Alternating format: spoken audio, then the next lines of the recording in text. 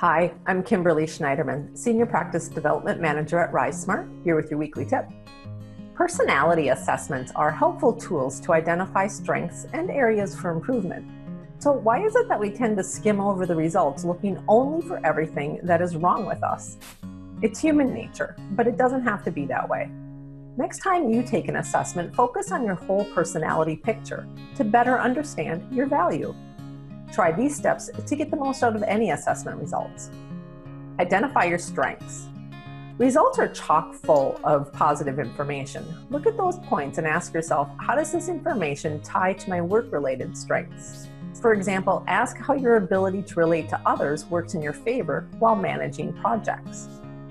From there, demonstrate your strengths through developing SMART stories that you can use during interviews and networking meetings. Next, learn about yourself. Assessments that are focused on career and work often have information that point to your best work environment and preferred work pace.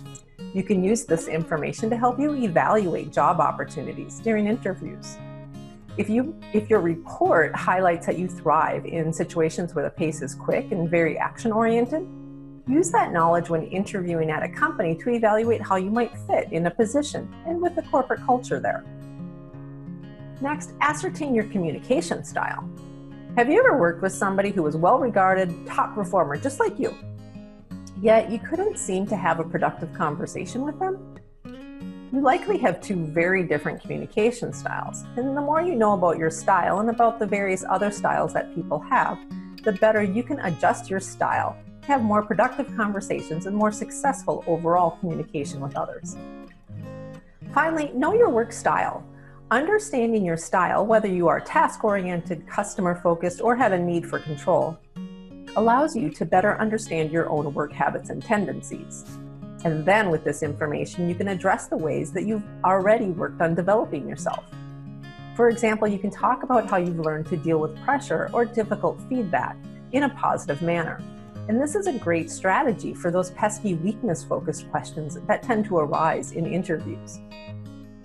Ultimately, the results of a personality assessment should point out many strengths about your work style and habits that you can feel really good about. Make sure you home in on these points and really see how they positively influence your work. There is no one right way to be, so always look at your personality from the perspective of your unique strengths and value. Thank you for joining me today. For more ideas in your job search, be sure to tune in to our upcoming webinars.